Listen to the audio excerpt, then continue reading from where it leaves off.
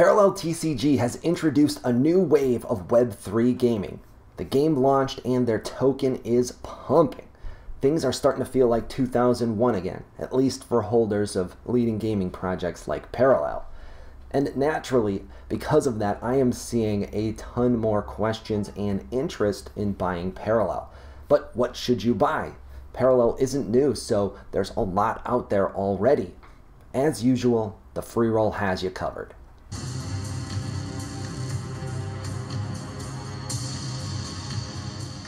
Why are they pumping? The quick answer is the closed beta launch in July with Parallel TCG has been super successful. The game is really fun and the client is well polished. They sold millions of dollars worth of Planetfall packs just a couple of weeks ago, which is the game's first expansion set. And the open beta launch on Steam and Epic is coming later this year.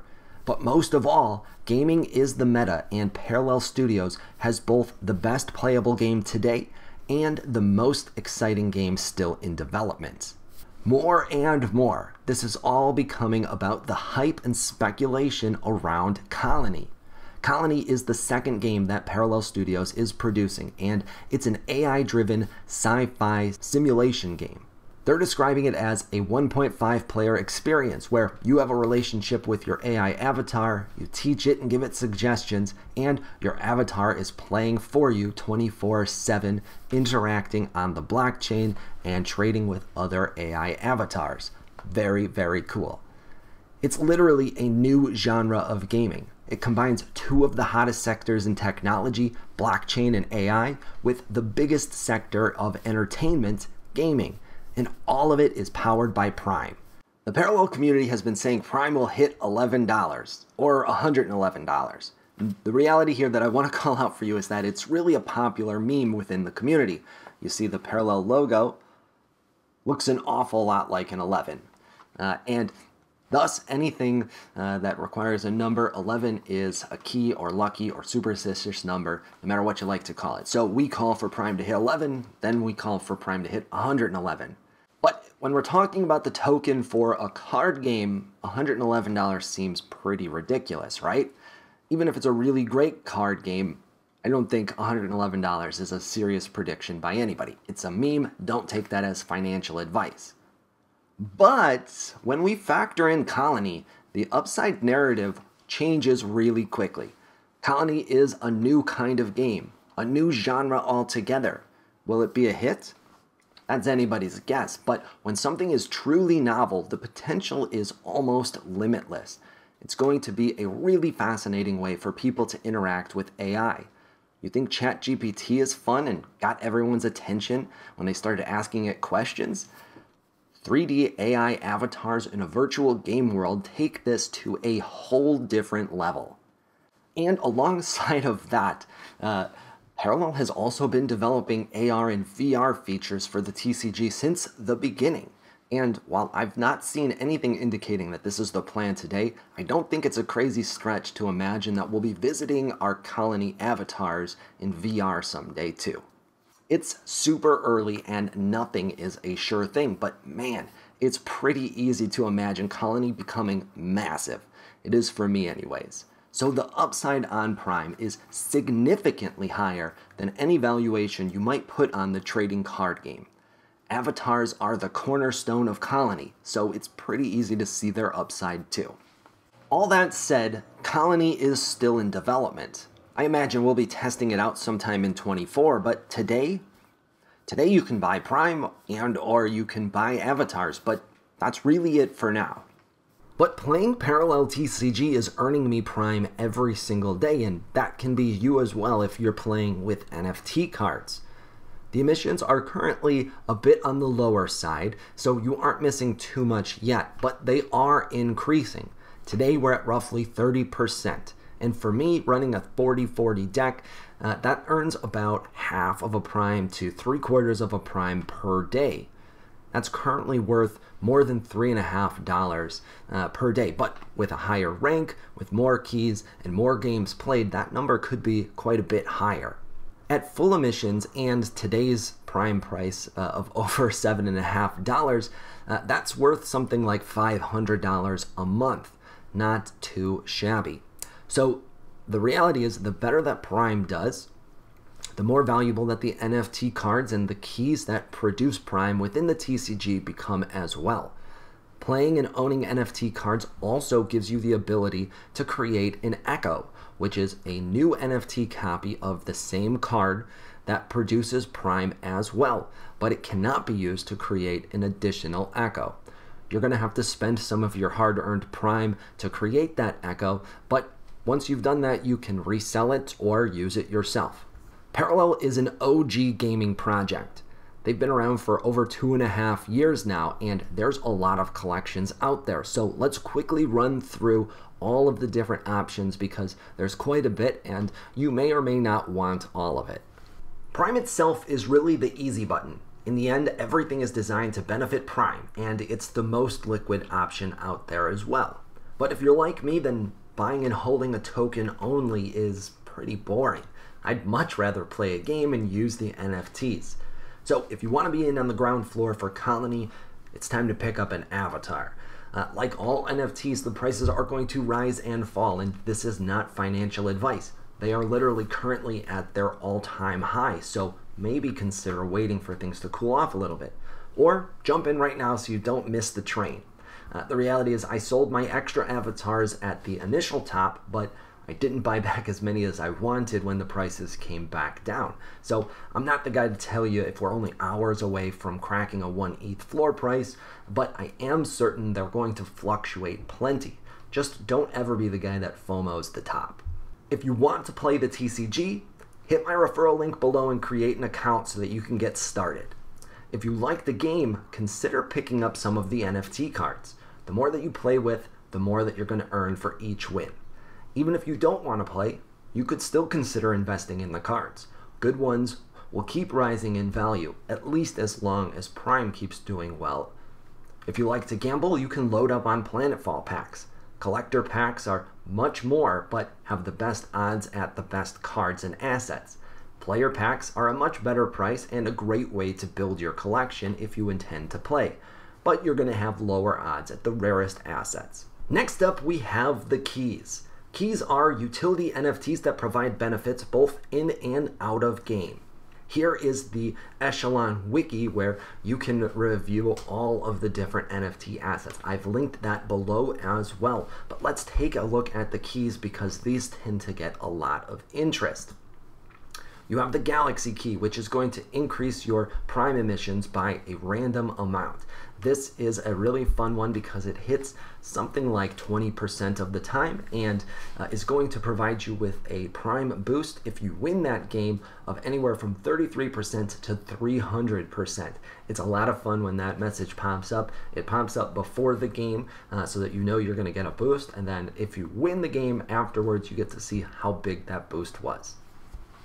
The Overclock key is going to increase your Prime earnings for win streaks, so if you're good at the game, this is definitely one to consider. The Multifold key is going to allow you to play multiple copies of a single card while only owning one NFT. Please note that this is not a benefit for legendary cards because you can still only play one copy, but if you've got a rare or uncommon card and you only have one copy but you want 2 or 3 of them in your deck and you want the emissions for having all of the NFTs in your deck, then this is going to make that much easier to achieve. The Surge key is going to increase your Renown, which is XP for your card, allowing you to create echoes faster. The Prismatic key selects a random parallel each day and gives you a boost. It gives you boosted Prime earnings when you win games with that parallel. Finally, the Gravity key grants you a chance at legendary rewards such as tournament tickets, titles, and emotes. Here we're looking at your keyframe inside of the game client itself. As you can see, I have 2 slots unlocked in my keyframe. That is the default. I have filled both of those slots with a Gravity key and a Prismatic key, and since those are the only keys that I own, those are the ones that I play every day. However, if I purchased a 3rd key and wanted to run it at the same time, I would need to pick up a Prime key first. That would unlock an additional slot within my keyframe and allowed for a 3rd key to be played at the same time. However, I don't have a big need for that because the prismatic key selects a random parallel each day. So there are several days during the week when I'm not really using the prismatic key anyways because I primarily run Cathari or Markolian decks. You can also unlock additional key slots with a prime drive. A prime drive is what you get when you combine a prime key with a catalyst drive, two different rare and expensive NFTs within the collection.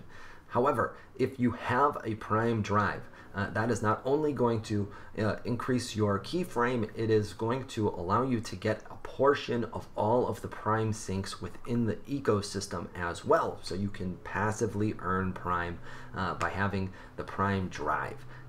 If you're bullish on prime and a whale, this is the NFT asset that you're looking for.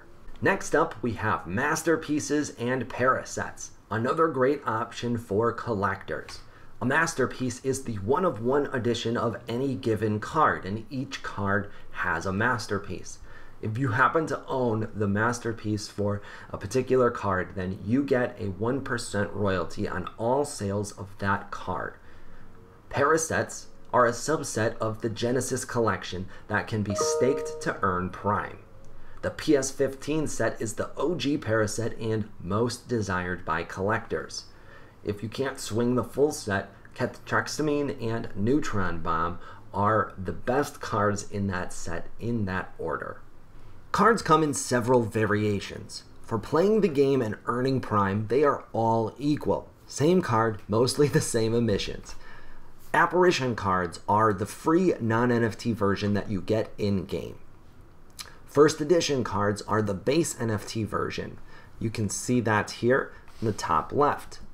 Special editions are a more rare version of the same card. They earn more renown, or card XP, per win, but the same amount of parallel. You can see that on the right side here. Then finally in the middle, we have perfect loops. Perfect loops are equal in rarity to a special edition card, but they have animated art which makes them much more desirable because you can see that animation in-game. Cards also range in rarity from common to legendary. You can play 3 copies of any card in your deck except for legendary cards, which are limited to 1 copy. Prime rarity NFTs are not playable cards today, but they are the utility assets like a prime key or cosmetic like a card back. Planetfall is going to introduce some prime rarity cards as well as natural language cards. Natural language cards will have an animated language that shifts from the parallels given language to English when you play it in-game. It looks very cool in the teaser. In fact, each of the 5 parallels within the game's lore have their own unique language that has been created as part of the overall lore. How cool is that? Then there are cosmetic NFTs as well. Card backs have been around since the beginning, but they've also introduced card frames, field backs, and Paragon skins as well. Some of them are acquirable in-game, some of them will be acquired in the packs, and not all of them are NFTs. And if the card collections weren't confusing enough for you, there's also multiple blockchains involved. Most of the cards are on Ethereum mainnet, but some of them are on Base as well. Use the priming website to track the various prices so that you don't overpay. Cards on both chains are usable at the same time in-game. Remember, a first edition, a perfect loop, a special edition, they're all the same card. So if you're only concerned with earning prime in-game, then it doesn't matter which version you get, grab the cheapest one. You would think that the first edition is always going to be the cheapest, but that is not always the case because of the odd way that the cards are split amongst the various chains. So I always recommend that you double check and make sure that there's not a version on base that might be a better price. Finally, we have echoes as well.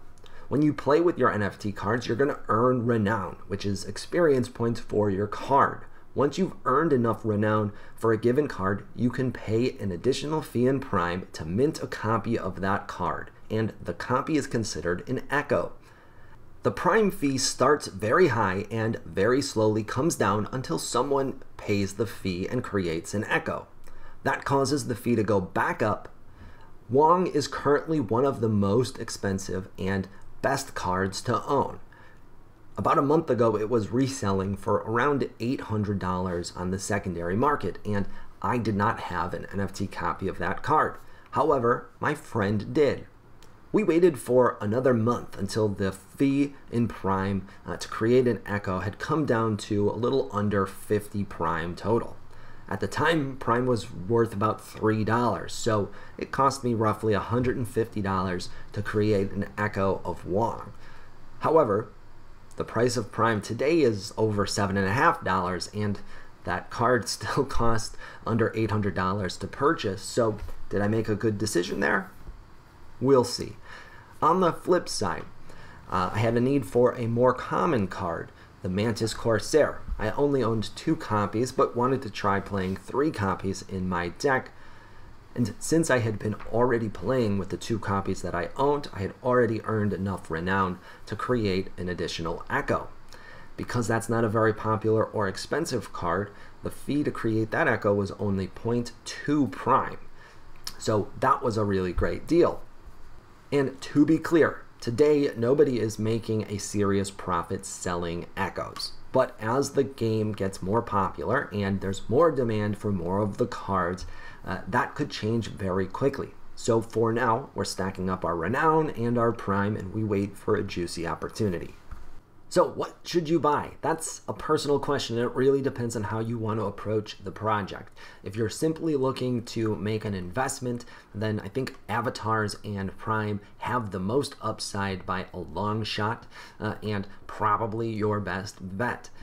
However, keep in mind that both of those things are currently at all-time highs. So when that is the case, and I have found something that I'm interested in but nervous about the high price, I like to just grab a little bit. Whatever you consider an affordable amount that you can afford to lose some money on, and just grab a little piece so that I don't completely miss the train in the case that things really take off. Because in this world, you just never know. You might wake up and Avatars are all of a sudden a 3/8 floor price, and you now can't afford to buy anything.